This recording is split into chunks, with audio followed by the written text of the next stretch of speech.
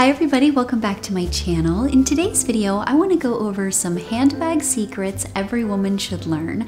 Much like the other videos in this type of series on my channel, I'm going to dive into the things that you can keep in mind in order to curate your handbag collection and ultimately find things that are really beautiful, really high quality, and really versatile for your style.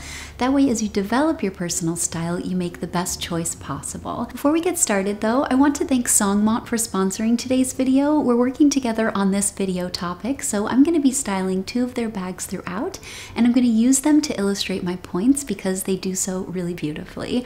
I'm also going to link everything in the description box down below, along with the color information and direct links, and then also a discount code, which I will put here and then again in the description box. So let's get started. So the first handbag secret that I want to go over goes a really long way in how luxe your handbag is going to look and ultimately helps you choose something really well made.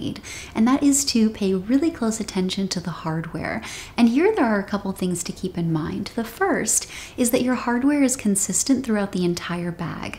So the finish and the overall texture and just the general energy of the hardware is consistent from the zippers to the buckles to any detailing and anywhere that's visible on the inside and then also on the outside of your bag.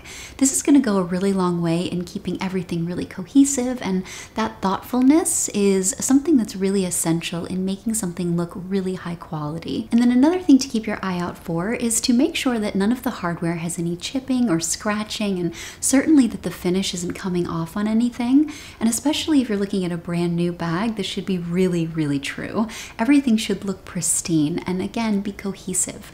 Anywhere there's hardware, it should all look like it belongs together. So one of the easiest ways to tell if the hardware is high quality is to examine the zipper. Not only should the zipper be lined up really perfectly, there shouldn't be any gaps or weird spacing throughout the zipper teeth, but then also when you actually use the zipper, it should function really smoothly. Shouldn't catch on anything, snag on anything, and you should be able to open and close it very, very effortlessly. And then on the topic of hardware, another thing to keep your eye out for is protective feet.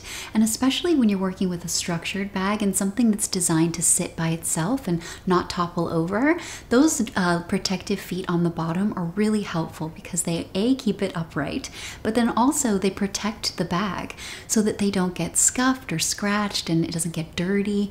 And those protective feet are a very clear indicator that the bag was made with intention and care. And that attention to detail goes a really long way in not only how beautiful it is, but then also how long it lasts in your closet and just the quality overall, and really striving for that longevity. So now let's move on from the hardware into the actual construction of the bag and the overall material of the bag. And I want to start with the leather first. So going for a really high quality leather is obviously a great place to start because that is going to encourage the longevity of the bag. It's going to wear really well, it's going to age really well, and just look a lot better.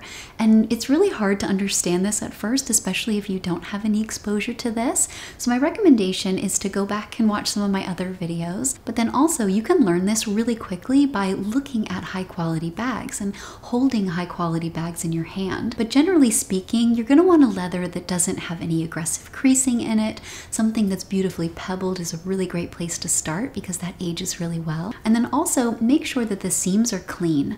Nothing is fraying, nothing is visible, everything's been finished, and again has that attention to detail. And then also a really high quality bag will often come with removable compartments, and especially if you're looking at something like the Song bag that I'm styling here, because it's such an open compartment on the inside and it's designed to have that gorgeous shape, having things that you can take in and out to store your coins or anything that you might need throughout the day is a really nice touch. So another handbag secret I think every woman should learn is to not neglect the inside of the bag. So just like I mentioned earlier about the hardware, you want to make sure the story is consistent.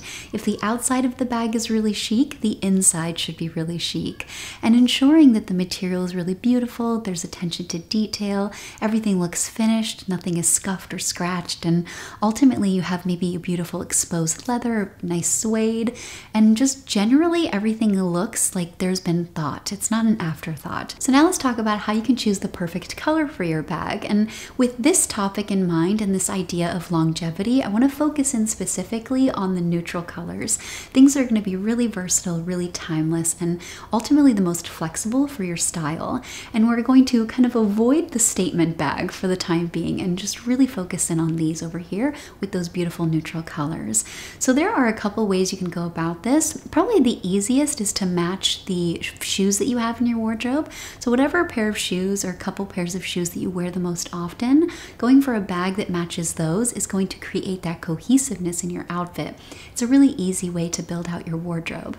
And then another way you can look at this is to just find something in a beautiful neutral color that's maybe not necessarily a shoe color, but still something that would complement the overall color palette of your closet.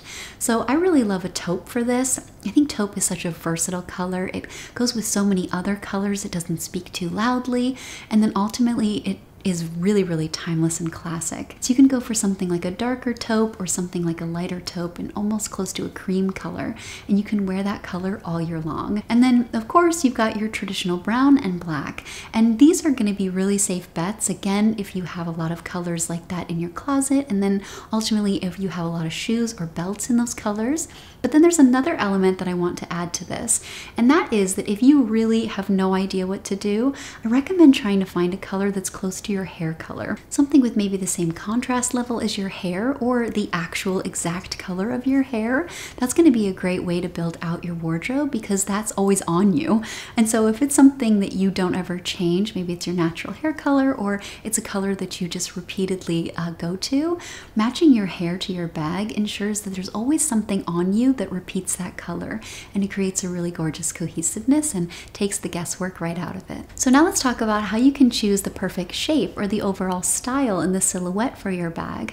And there are a couple things that I like to keep in mind when it comes to this. The first, and probably the most helpful for me in my personal style, has been to scale things down to my proportions.